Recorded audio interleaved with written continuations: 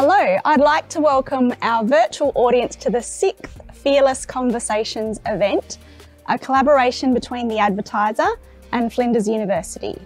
It's about being brave in our thinking, about how we drive South Australia forward and challenge ourselves to position this great state for success in the future.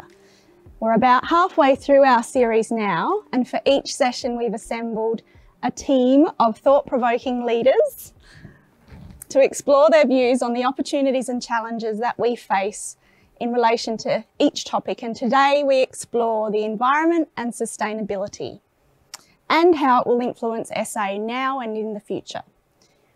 Feel free to join the conversation through Twitter using the hashtag #FearlessConversations or in the comments section on advertiser.com.au. I am Clare Peddie, the science journalist with the Advertiser focused on climate and environment, and I'll be facilitating today's discussion and encouraging guests to be brave as we talk about the environment and sustainability.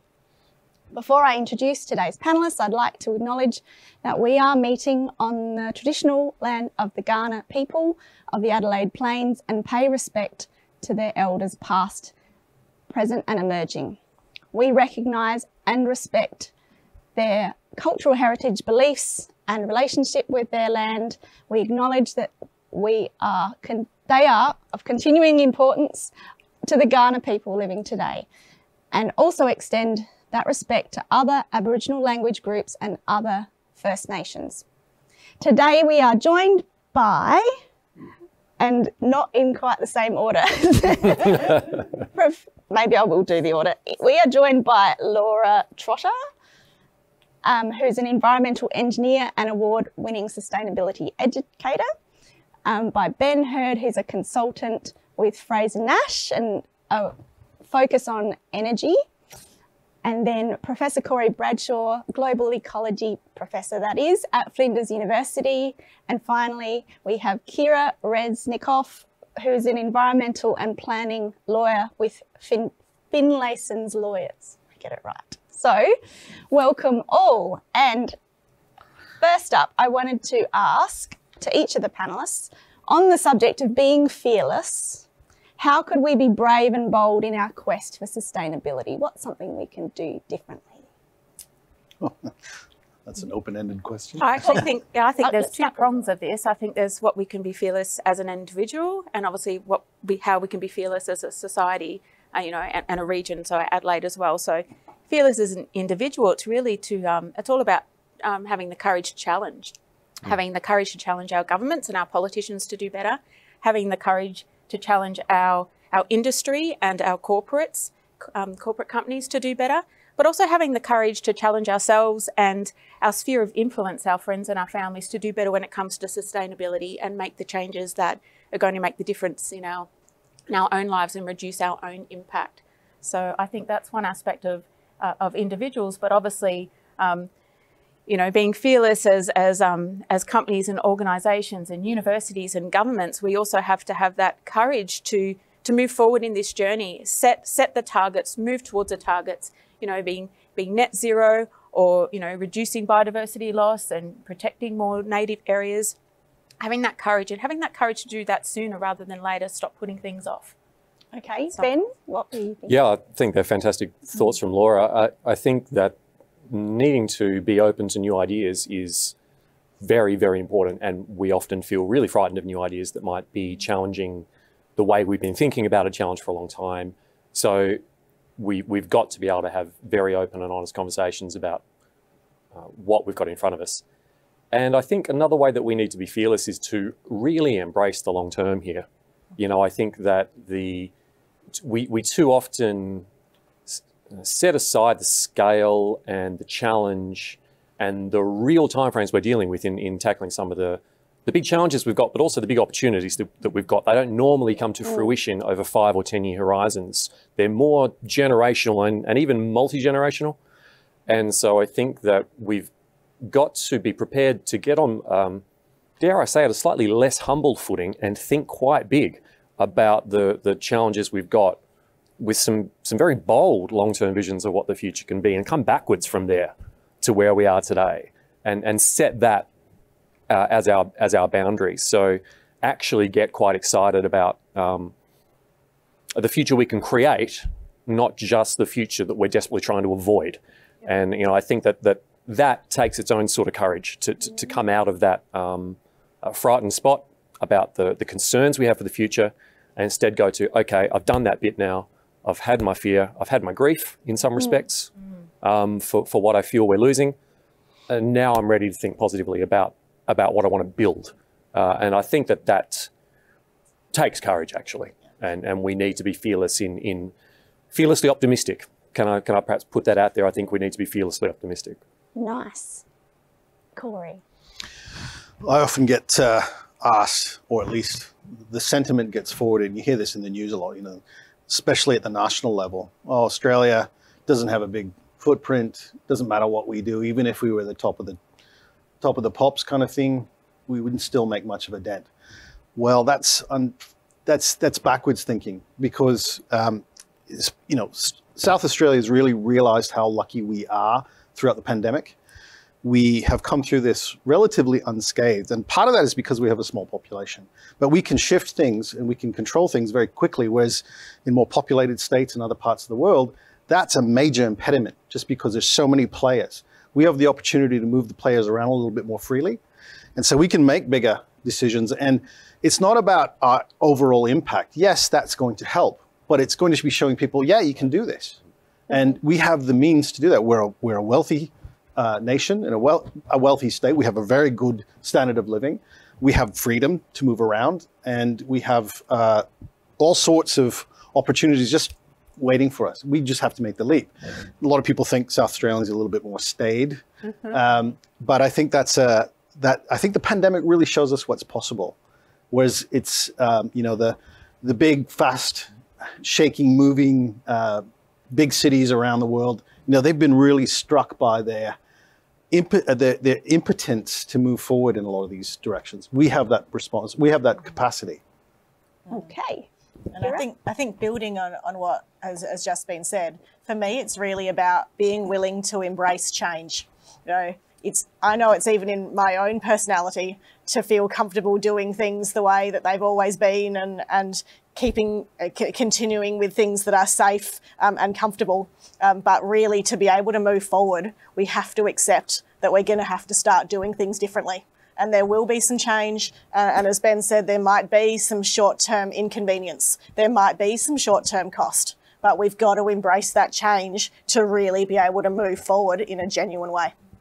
All right. And notwithstanding all that, just to build on that again, is South Australia, we have a bit of a track record of being fearless in this space. Yeah. We've got the first container deposit scheme in Australia. We were the first to ban the single-use plastic bags, and the first to ban single-use plastics. We got the first big battery. So South Australia has been fearless and brave, and we're at a perfect place right now to just capitalise and continue to leverage from the successes that we've had to be a true leader on the global stage in sustainability. I agree. There's something nice about South Australia that's sometimes it's just the right size for some change.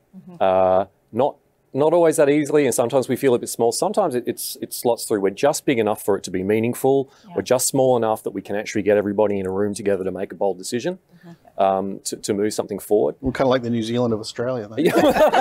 New Zealand, but I think we can do more. And there are some ideas that have been kicking around in biodiversity and conservation in particular that I think we should have enacted a long time ago, where we could really show some really impressive things to the rest of the world. So I think we've got a lot more we can do. Absolutely.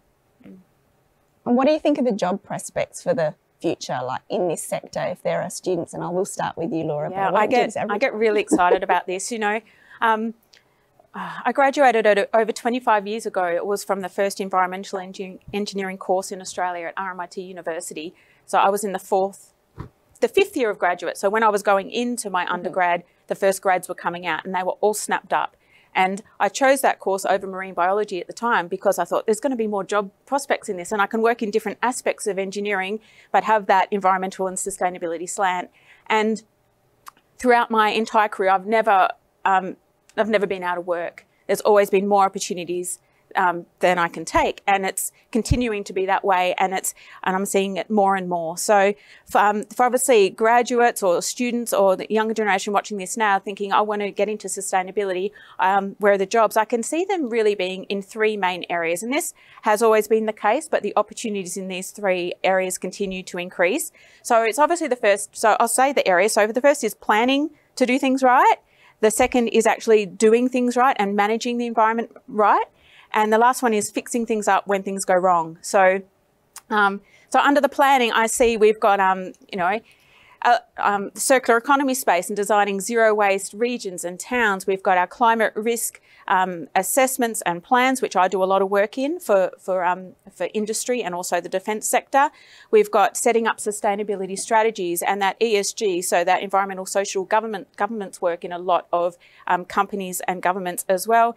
Environmental planning and approval, legal. So obviously Kyra can talk to that. Environmental impact statement work. So there's so much work in that planning space and actually looking at new developments, be it industry or towns, doing things right. Obviously, the doing things right comes under our traditional environmental monitoring and environmental management, but it also goes into carbon accounting and decarbonisation, looking to transition our current industries into the cleaner industries that we are going to need now and into the future. There's also stakeholder engagement and Indigenous relations. You know, you don't need to be a scientist or an engineer to work in sustainability and environmental management. You can work in the stakeholder and communications aspects or the legal aspects or even the finance aspects, sustainable finance. And of course, there's probably what was the first jobs in the environmental sector were in contamination assessment and remediation, which is fixing up things, fixing up land and groundwater and air and cleaning things up when things go wrong. And those jobs are just not going to go away. And of course, new technologies are coming in, the digital technologies, all the renewable technologies and switching to cleaner fuels. So if you're, a computer scientist with mathematics, but with a bit of a green slant, there's lots of opportunities with your technology there as well. So I think it's a really interesting time and a very exciting time to be heading into sustainability. You can basically pick any stream and any topics and talents and follow your passion and create a new job. I'd imagine there'd be lots of work for lawyers too. Kyra, what do you think? I think there always is going to be work for lawyers, and certainly for me, the area that I work in, which is sort of project approvals and environmental assessments for sort of major projects, we are seeing projects that are coming into South Australia where we haven't done that kind of thing before. We are bringing new technologies in. I'm looking at, a number of ideas at the moment about bringing hydrogen into South Australia. And obviously our legal system was written at a time when we hadn't ever contemplated doing something like that, managing plants that are going to look and work that way, putting hydrogen into our pipelines and that sort of thing. Yep. So there's always going to be a need to be sort of bringing law up to speed with the way that society's changing and technology is changing. And then helping sort of our regulators, our stakeholders, our community to understand what it is that we're doing and how we can do it in an appropriate way, and then make our legal system sort of work around that. I agree with that. And following on from what Laura said, as someone who actually did literally a master's in corporate sustainability, I sort of now come back and look at that and go, there is no job that itself is the sustainability job. Like there's no hero job out there that's the sustainability gig. We're all doing it. It's about what companies, organisations, universities, government, society, community as a whole. You mean the Planeteers aren't real? No. It's the collective effort that we're making means do whatever you're great at and pursue these goals and values, and you're going to find that great job there. So, we're a systems engineering and technology company. We are hiring. We do a lot in, for example, really intelligent asset management. Now, as we need to sort of remake entire systems of poles and wires and pipelines and assets, and we need to get more out of less all the time. We are using all of our knowledge, all of our intelligence, applying artificial intelligence, machine learning, all of the data. There's more data coming than ever before, which is helping us learn more about the systems we've built around us to make them last longer, perform better, deliver more, to help us get to where we're going. So these opportunities are absolutely out there. So, you know, we as a company take a very deliberate effort to pursue those really interesting opportunities that are really in line with our values. And those opportunities are across the board. We've got to sort of create those grand societal projects, and you'll find very differently qualified people are going to be needed to move these great projects forward. And then we're all working in sustainability, which is, that's when you know you're winning. As a society is when we're all working on that, on those grand goals. Yep.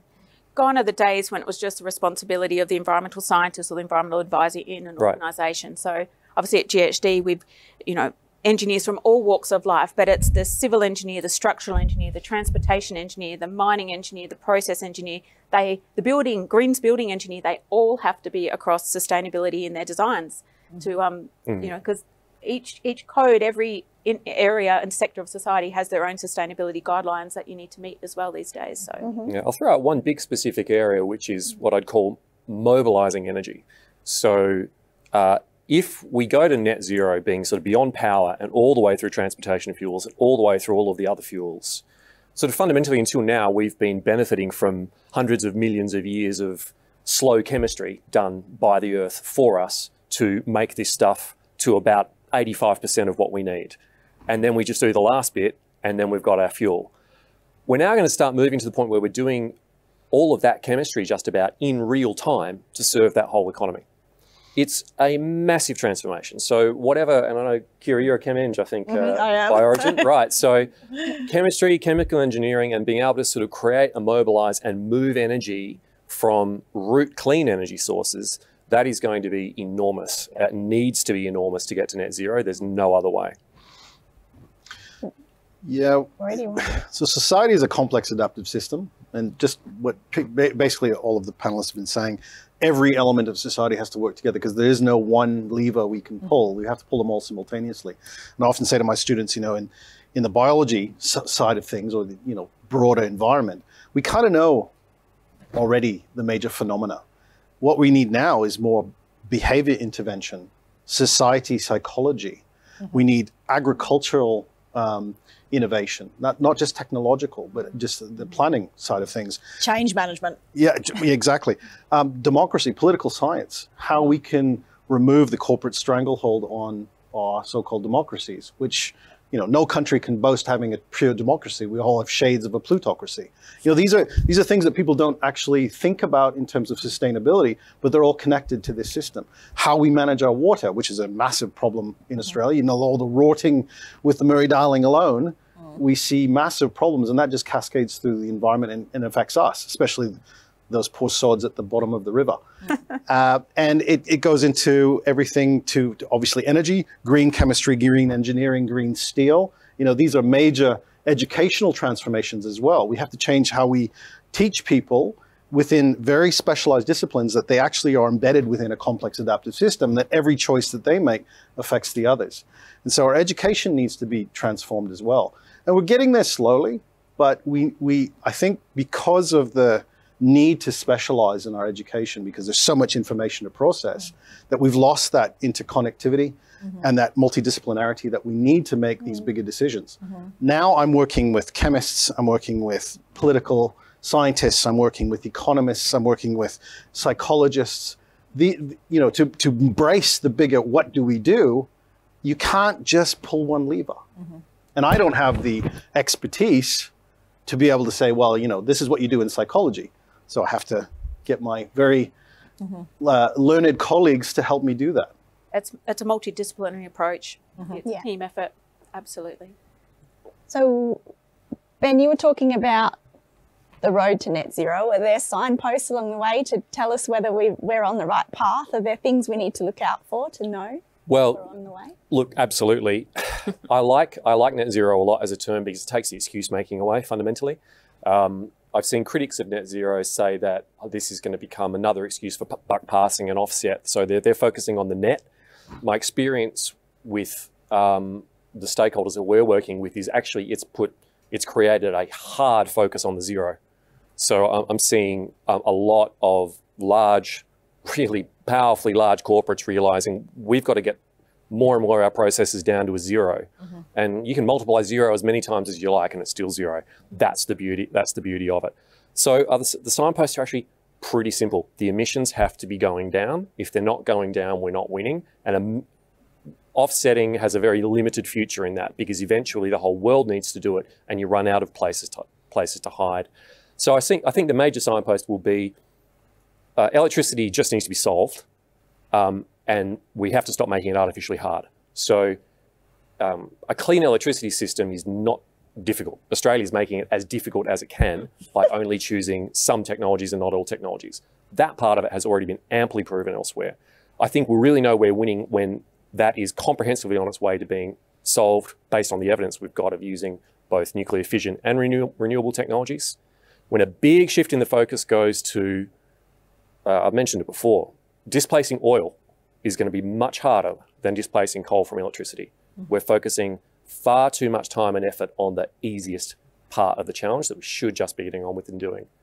Displacing gas is going to be far harder than displacing coal from electricity, because technologically it's more challenging. It's a more useful, versatile fuel in the world economy than coal. Coal and electricity are very directly and easily substituted with uranium, and the carbon is gone. You blend the uranium and the renewables and some storage and you optimize the system, it's solved. It's not simple, but it's not a riddle, right? We absolutely know how to do that. There are some things along the way we genuinely don't know how to do.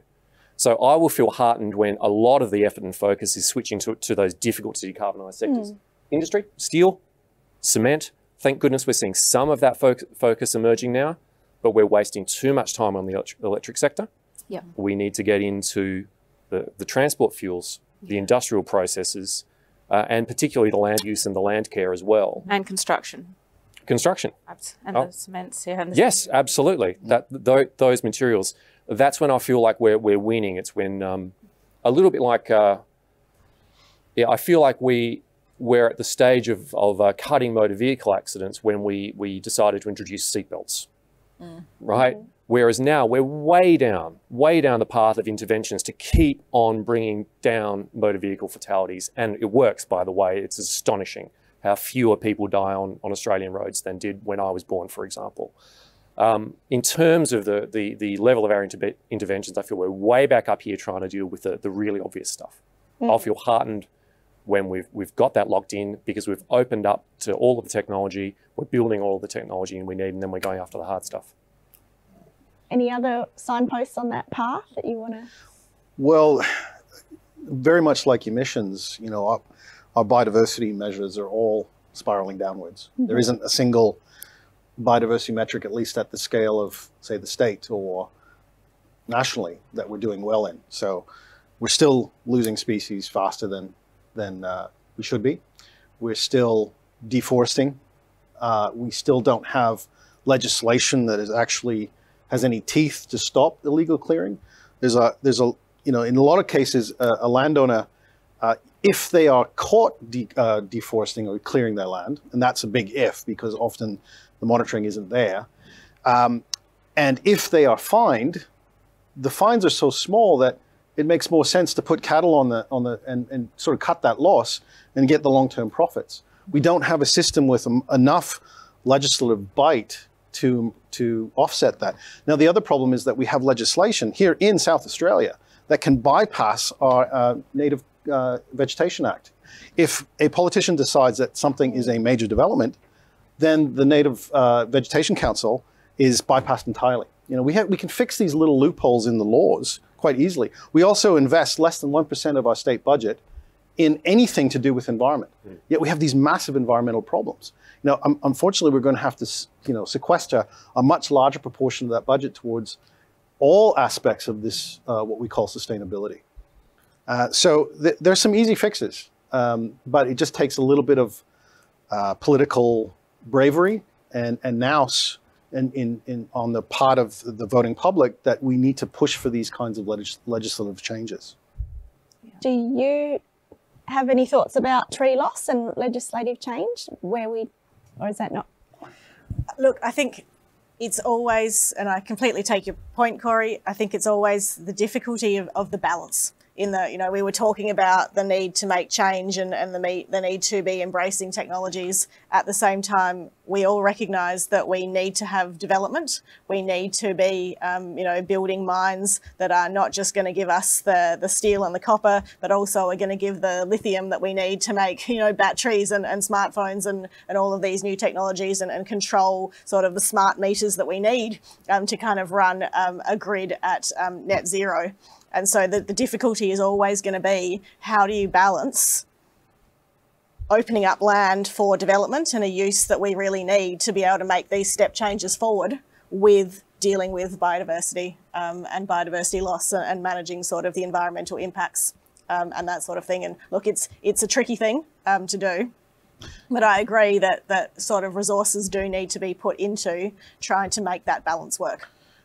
And I think a lot of people need to realize too that, you know, we have the concept of offsetting is pretty clear, you know, in terms of carbon, what Ben was saying. I mean, we're kind of running out of options, but, you know, you emit some here and you sequester some there, and then you get this, that the idea is you basically get a net zero.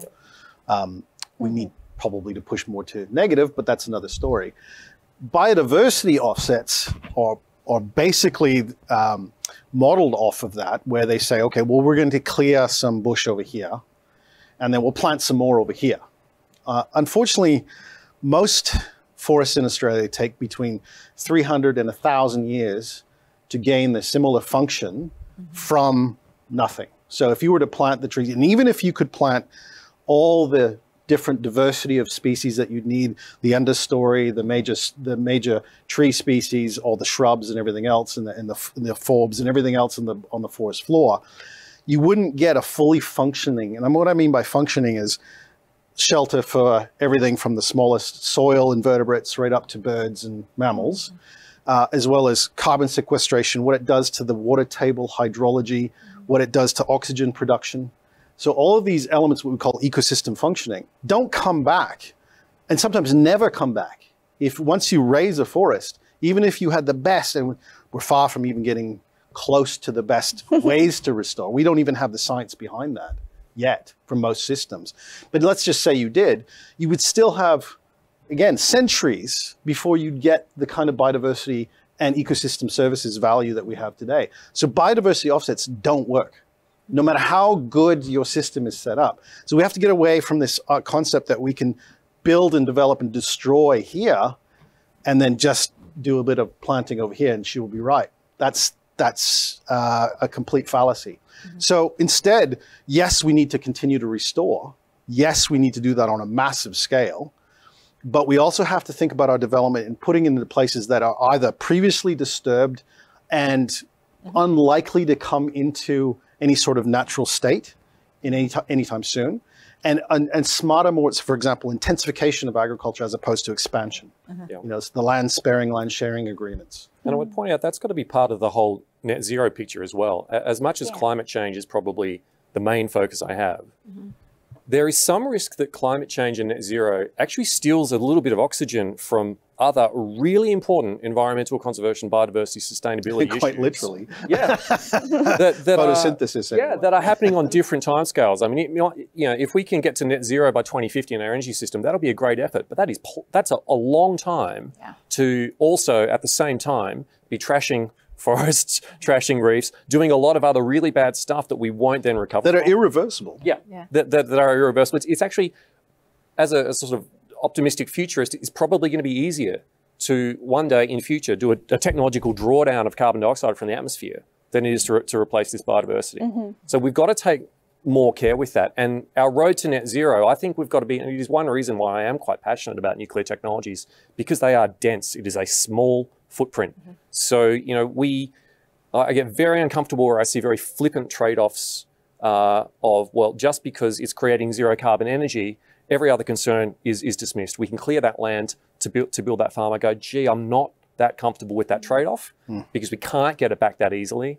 Are we making the best decisions in this direction to to support the values we're trying to protect. I mean, if we're trying to deal with net zero to supposedly support this natural world around us, it doesn't make sense to destroy it in the name of doing that. So, you know, we've got to balance those things out really carefully and really look after the nature around us as we achieve this transitional system. Yeah, once species are gone, they're gone. They're gone. Yeah. And despite what some genetics companies might want to tell you about bringing back mammoths, you know, if there's no place to put the species back, even if we could generate genetic diversity in a population that's now extinct, which is beyond our technology and probably always will be, we're not going to solve the biodiversity crisis by creating mammoths. No. Once it's gone, it's gone. Laura, did you want to add? Yeah, I do want to add a couple of things. So obviously the core message coming out of the panel is that we can't just be focusing on climate. We've got to be tackling all these other things at the same time. But you talked about, was it gateposts along the way or Signposts along signposts on the road and to net. So obviously we've got our gateposts. You know, the IPCC reports, the science is out there and clear. We have to be net zero by 2050, and we need to be halfway there by 2030. So what, less than 9 years away, and that's to limit our global warming to 1.5 degrees Celsius. Now, there's areas in Australia already that have warmed at that amount, if not more. So, and we need to definitely keep it below 2 degrees Celsius globally. Otherwise, we're going to have catastrophic collapse of ecosystems. So we need to be doing all these things at the same time. But of course, it's so critical that we limit those emissions to keep under those thresholds. Otherwise, we will have catastrophic collapse. And I'm all for regeneration, but we have to be mindful that we don't want to be regenerating land only to hit those temperatures and have so many more bushfires just wiping out that forest at catastrophic temperatures and things like that. So it all needs to be done quickly, sadly. Yeah. Well, maybe it's exciting as well. Oh, it's the best time to be in the field. It's the most challenging, and you know, the problems are there to be solved, and it needs the brightest minds. So there's lots of opportunities, but the urgency is very real. Yeah. Do you think people appreciate what it means to have loss of biodiversity? Is there a tipping, like? No, well, Wow. climate change is at the forefront of even a denialist mind these days. And unfortunately, the press hasn't been quite as focused on biodiversity loss. I mean, some sectors, yes. If most people realize to what extent we are losing species, a couple of quick facts. We're losing species roughly at 1,000 times the background rate of extinctions that happens between the mass extinction events. The last great mass extinction event was when big media hit what's now Mexico and created the Chicxulub crater and made the non-avian dinosaurs go extinct. Of course, we still have dinosaurs. We just call them chickens now, and other birds, right? Yeah. Massive mass extinction. Mass extinction is defined as at least 75% loss of species within about 3 million years. Now, 3 million years is a long time, but geologically, it's actually quite a short period. Right now, while we haven't yet lost 75% of species that were here, say, back at the onset of the Holocene, about 12,000 years ago, 14,000 years ago, we're very much on track to reach that within a couple of centuries, not a couple of million years.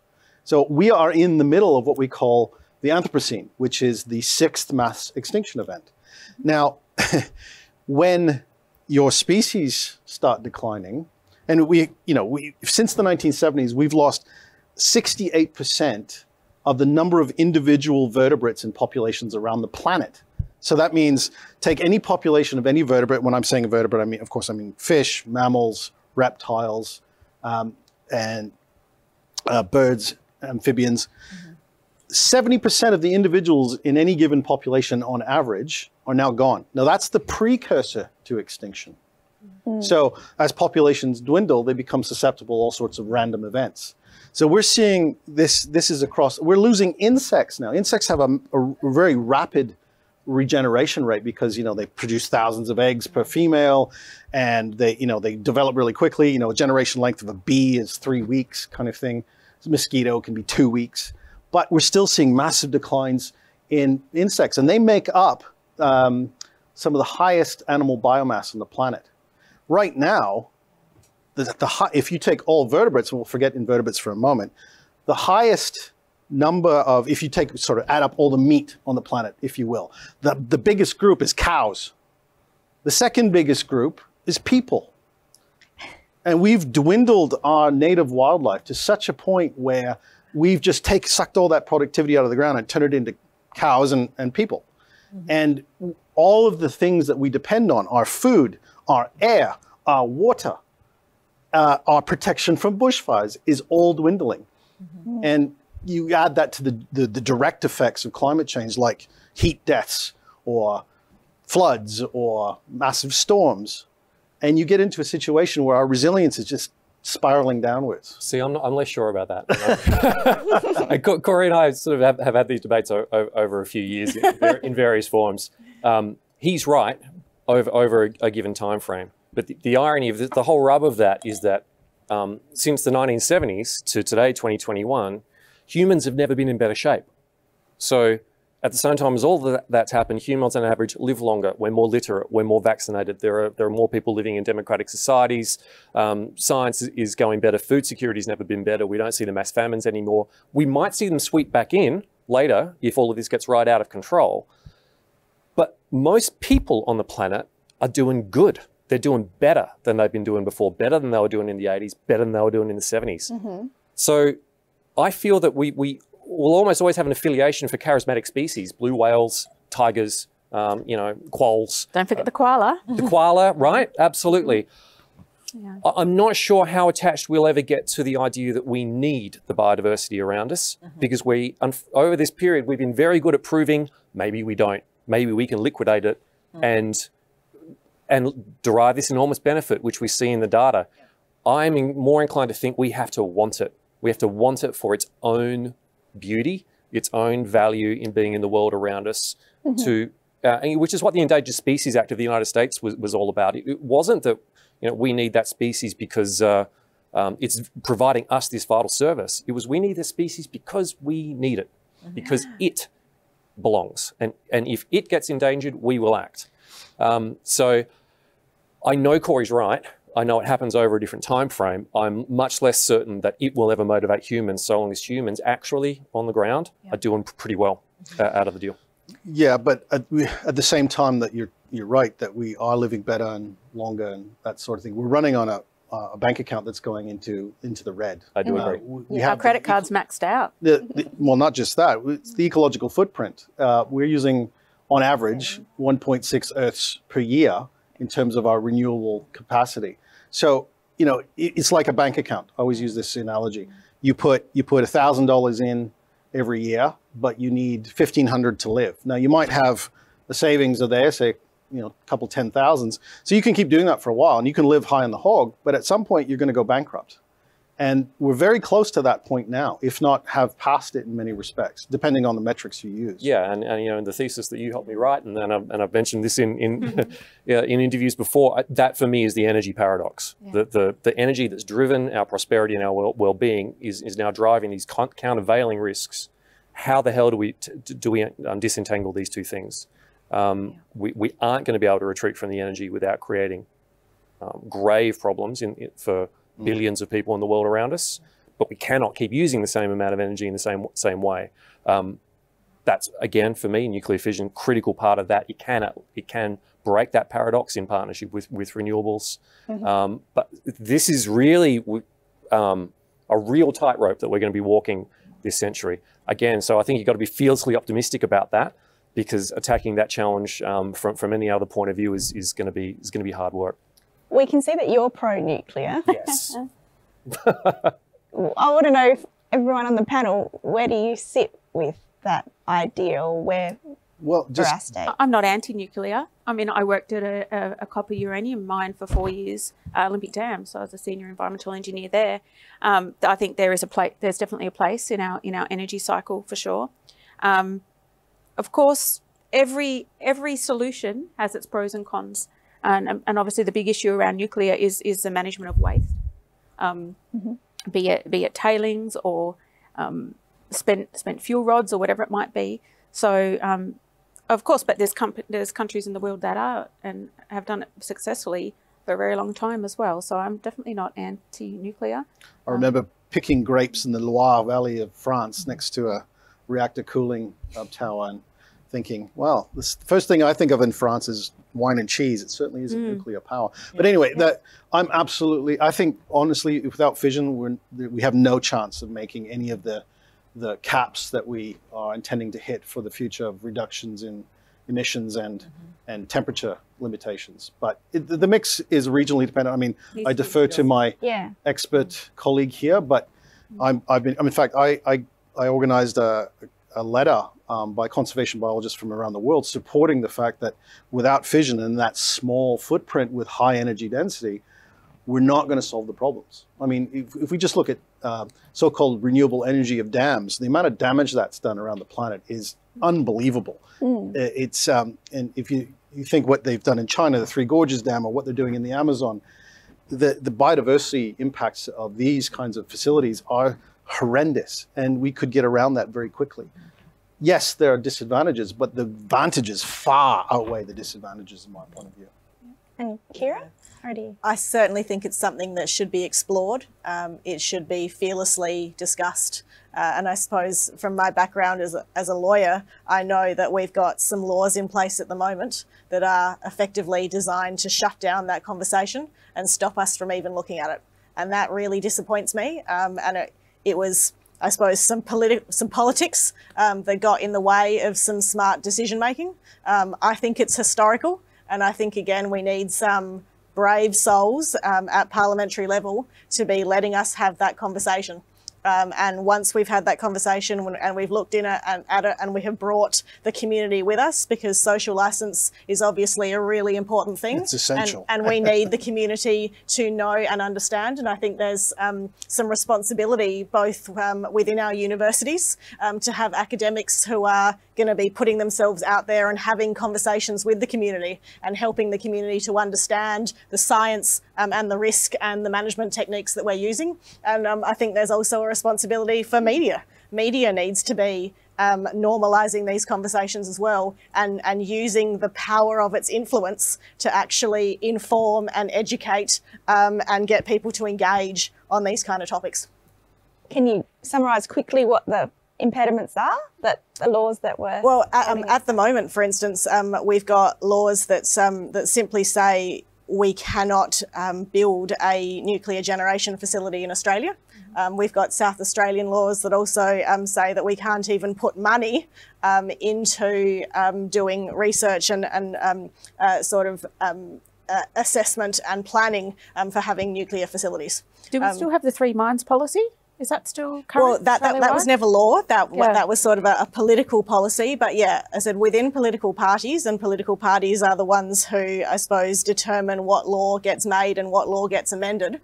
Until we've got our politicians who are stepping up and saying, let's strip away the barriers and let's have a conversation and make some informed decisions, rather than simply saying, we don't want to talk about it at all, Australia's not ready. Yep. I say Australia's ready. Under the EPBC Act, the Federal Minister... Environmental Protection and Biodiversity Conservation Act, ironically. The Minister has no pathway to approve a nuclear power plant. The specific wording is the Minister must not approve one of 4 actions, and they're all nuclear actions, and one of them is a nuclear power plant. So what that means is that under the Environmental Protection and Biodiversity Conservation legislation, no matter how good the argument is that this development would be good for the environment and protection of biodiversity conservation, there is no path to approve it. So you could put up the worst power proposal imaginable, and it might not get approved, but the Minister could at least think about it. Could at least consider it. A nuclear solution, even one designed in the 21st century for 21st century needs, using all of the new knowledge and technology, has no pathway for consideration. So that's an entirely suppressed conversation. What are the other acts that it's mentioned in? The RPANS Act, which is the Regulatory Act, and it was really picked up out of the RPANS Act when Australia was creating its new research reactor, which is a terrific reactor, and really the wording was put down again. You could somewhat justify it in the RPANS Act. What was trying to say is that by creating this regulatory sector, we aren't by proxy changing policy on nuclear power. What actually we ended up doing was hard prohibiting it in ironically, our environmental biodiversity conservation legislation. That's a fairly troubling circumstance because it, I think Kyra hit the nail on the head. It just suppresses that conversation. No business case investigation happens in the Australian setting because it's a losing battle. Yeah. So that would be Will the nuclear subs change any of that? We're going to have to service them. Well, I think a correct and true statement is that Australia will be establishing more knowledge, capability, skills, skilled people and skilled operators. For which we'll need more training. Yes, for which we'll need more training, no matter what. So universities take note. Yeah, the distance from where we are to being able to effectively run nuclear power with Australian knowledge shortens inevitably. So that's true. But there is still a difference, and I genuinely believe they're very different decisions. But the commonality, in my opinion, should be: is it a fit-for-purpose technology for the challenges we've got in front of us? Yeah. We've decided that for the means of purpose pushing very large boats in the water, it absolutely is. Or making medical supplies. Or making medical supplies. Yep. It is. Well, is it a fit-for-purpose technology for addressing our environmental challenges? We should have the same conversation. The overwhelming evidence is it is. Yeah. And obviously some of the green solutions that we're moving strongly forward at the moment, like take up lots of land space. So the wind farms and solar farms, and obviously we've already spoken about the dams and the impact that they have on rivers and biodiversity. Offshore renewable energy. Offshore renewable energy. Sure. So there's obviously they're not perfect solutions. They're not perfect. They still have their impact. Yeah, and being pro-fission doesn't mean you're anti-renewable. That's it. Exactly. All these options need to be on the table. We're saying it needs to be on the table for South Australia. Like, seems like we've got our electricity. Why not? We've got the largest. Oh, we don't have our mine in electricity Australia. sorted. No. No. Then tell us about our emissions. Well, South Australia is a little bit like Denmark in that we're a small region appended to a much bigger one. South Australia did something very clever, which was move fast and early on renewables. And in so doing, we've very effectively been able to use the remainder of Australia as like a big battery to move energy in and out. But where does most of that energy come from? The energy that's coming back the other way is coal-fired powered. So if that way of doing energy moves around the East Coast, and it's now beginning to, those challenges grow in a what I would say a non-linear way. They get harder faster. We go up a curve of complexity. So the challenge for integrating more renewable energy into South Australia now is we're actually needing to come up with new sources of demand, which I find ironic. We are for generations of sustainability, we've told use less energy efficiency. We're now needing to come up with places to put cheap energy in the middle of the day that doesn't have anywhere else to go. This is difficult. So there's a place for these energy sources, but the idea that we are going to achieve, as I've said, not only the power, but then all of these other energy solutions. It's like electric cars. I mean, you're just transferring if you're charging your car from a fossil fuel source, you're just transferring the problem. You're not solving the problem. So that's terawatt hours of new power. 50 terawatt hours of new power would conceivably be needed in Australia to charge electric vehicles if we go very, very hard electric. That is a lot of new power, even for a new nuclear sector on its own, let alone to try to achieve it without one. So again, it's a question of scale. One way we looked at it with, for example, the hydrogen as a thing. Australia's got heaps of energy security. One thing we don't have a lot of onshore is our own oil. We're an oil importer. We are about 2,600 petajoules of oil in a year we import into Australia. To make, if we committed every megawatt hour of all wind and all solar production in Australia, I don't mean the excess or what's available in cheap hours, I mean the whole sector, if that was wholly committed to making hydrogen, we'd make about 3% of that energy in the oil from the entire sector is worth 3% of that oil in hydrogen. So let's say, really optimistically, we were able to electrify everything but 5% of that oil. But for that last thing, for certain purposes, we need some liquid fuels. We would need a whole new renewable sector of Australia, larger than the one we've got today, just to do that job. So again, we've got to grab this problem hard and go long-term and big. Net zero isn't a finish line. It's a condition that we've got to meet and then maintain. forever. Go backwards. Yeah, and then go forever. It's back. we don't sort of charge over the finish line, pop the champagne and say we've won. We made it. It's the way we have to operate then forever after. So we need to get all of that technology on the table. And it's not going to be easy. We're addicted to oil. We're addicted to coal. So the transition is, it's not going to be easy, and there will be some sectors that may want to go back, just like when you try and cut out your sugar from your diet, that's hard, and you slip up and you go back. So, it's not going to be an easy transition, but we can do it. And is there opportunity there? There might be. We could, South Australia itself might need only a limited number of these devices in its particular mix, but we could manufacture them. We could do a really good job of manufacturing those devices for the rest of Australia and the rest of Southeast Asia. It's a question of where is our opportunity in the whole big picture in the whole world? What is our little curious state that can be that right-sized state sometimes for getting something done? Is there an opportunity there? I think there is. Yeah. And the big opportunity is also exporting energy to the world, be it in hydrogen cells or whatever. So we have got the landmass for the solar, and we can get it into battery and be exporting to countries like Japan. That's a big opportunity. So we're already, flowing some of our renewable energy interstate, but let's think globally as well. Let's be an exporter. It could be our biggest export market. What's the biggest hurdle when it comes to pushing forward and, actually achieving some of these broad and big goals, pushing environment and climate change to the top of the agenda? Well, I think, Kyra, you had it with the social license. I think that's our biggest impediment. Well, combined with legislation, which is an expression of social license, let's face it.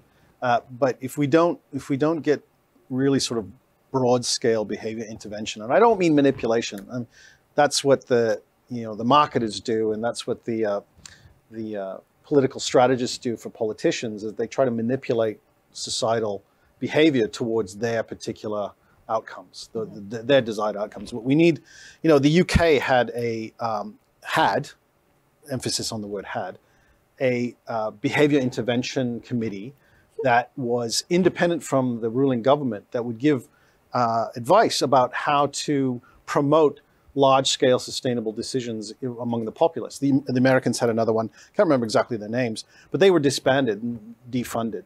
But having these kind of people who understand psychology and behavior, and they can push these out. I mean, we've done it at individual level with, contraception use, energy use, water use. We've done it at the societal level, even things like, opt-in versus opt-out options for everything from energy use to water use, or things like tax compliance and various other components. We can move society towards broad-scale acceptance of these larger requirements, but you need to understand the human mind to do that, and that's that's out of my field. Is it in yours, Laura? Which sort of behavioural change and trying to get people? Yeah, behavioural change for sure. So I obviously wear two hats. I work in industry as a senior sustainability consultant with GHD, but I also do a lot of outreach work by my own, and have my EcoChat podcast and online sustainability program. So I really try and encourage people to change their behaviours. So yes, it is mine. It all links back to for people to change, they need to want to change, but people need to value. And it comes back to that valuing our environment, valuing our natural spaces, and having that strong connection to the environment as well. And I've often been asked, like, Laura, why are you so passionate about sustainability and environment? It's been a thing I've been passionate about my entire life. And it comes back to my childhood was spent outdoors. And I was a girl guide. I did a lot of camping, a lot of outdoors. I loved the natural environment. I grew up in Gippsland, all around in a town called Sale, with beautiful wetlands. The 90-mile beach wasn't far away. We were stone's throw from the mountains, so lots of time outside, strong connection to nature. And I find the people who have that strong connection to nature value the environment more, and then they're more inclined to make the changes to protect it. So I think if we can connect the wider population more to nature, and if it's not getting people out of the cities, bringing the nature into the cities. And I know there's plans for, you know, Adelaide to become a national park city and things like that. Actions like that will help people there are value proposals the to nation develop the more. green belt. Yeah.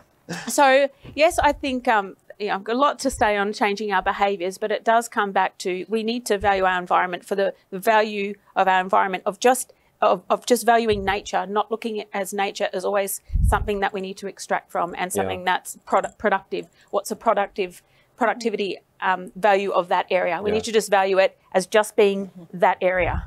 Yeah, I agree with that. I think we sometimes we miss having a positive vision that we can all actually understand that we're going towards something good. I think that tends to motivate a slightly more coordinated action.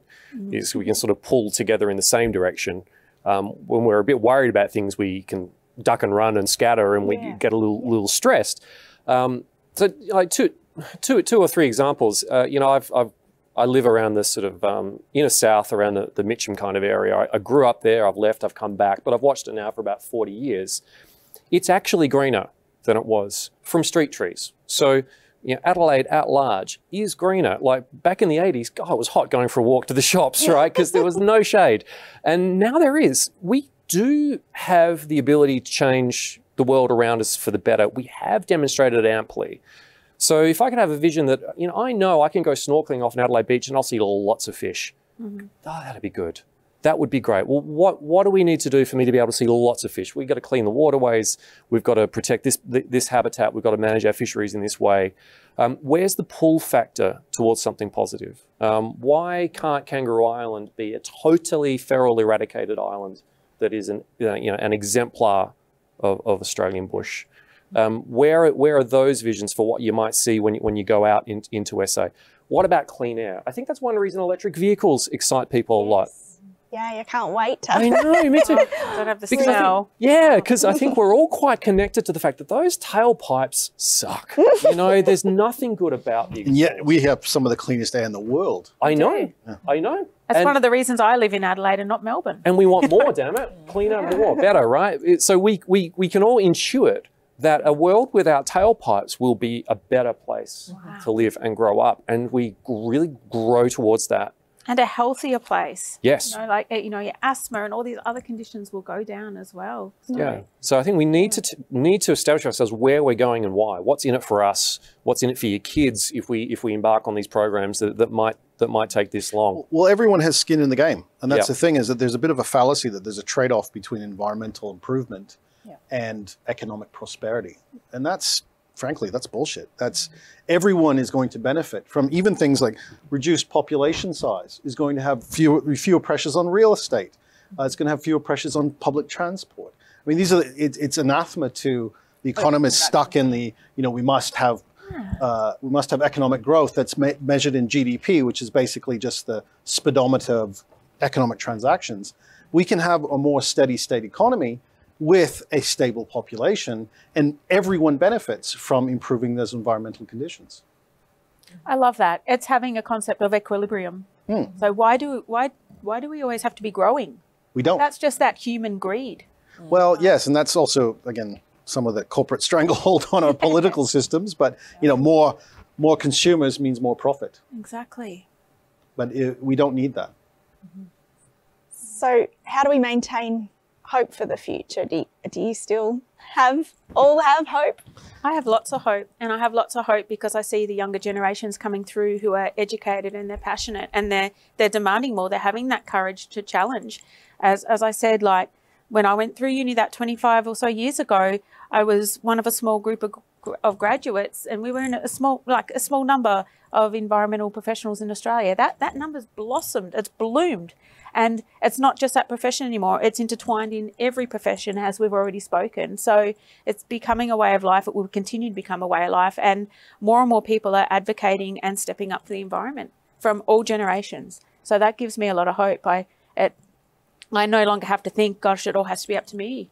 When I probably have been that workaholic my entire career, driven by that passion. It's like, Laura, just slow down now because Jane's going to do and Michael's going to run off with it and, let them do it. So. And Kyra? Yeah, certainly. I think for me, it's about celebrating the little wins. And every day when I have clients coming to me with these plans for these innovative projects that are just going to be doing really great things for the state, for the community, for Australia, and we work through processes and we start seeing them built. And, you know, every morning over breakfast when I open the Advertiser and I can see a story about a project or someone who is doing something new and willing to try doing something different to see if we can do it better. That's what gives me hope, that there's so many people out there that are just every day chipping away. And as long as we keep doing that, there's a way forward. All right. I think I'm getting the wind up. Any last comments? Yeah, I'll say quickly on that topic. I had a thought bubble on Twitter the other day, which I put out there. I got some nice warm responses when I talked about grieve, work, celebrate. We've got to do all of them, but never at the same time. Mm-hmm. When we start pushing all of those things together, we won't do any of them properly. And I know grief is a strong word, but my friend Corey here once told me, Java and Rhino, forget about it, Ben. You're right. It's not going to happen. It's going to go extinct. And I'm like, oh, wow. Okay, I'll never see one in the wild, basically. Is that what you're telling me? There's a grief in that, I think. Mm. We've got to feel it. But then you've got to work. And you've got to get into a different mindset for your work. And then you've got to remember to celebrate. And then maybe you can save the white rhino. And then maybe you can exactly. That's exactly right. And then you've got to remember to celebrate. You know, if there's a birthday, celebrate it. If we do all those things, focus on those positives and go there, that sort of helps me keep that hope. Okay. Well, a big thank you to the panel and thanks to the audience for joining us. And to keep the conversation going, use the hashtag #FearlessConversations on Twitter, and we'll have more on this subject in tomorrow's Advertiser and this weekend's Sunday Mail. So get out and explore our environment, celebrate, dip into the Nature Festival. We're halfway through in Adelaide and South Australia this week, and have a great day. Thanks. Thank you. Brilliant. Thank you.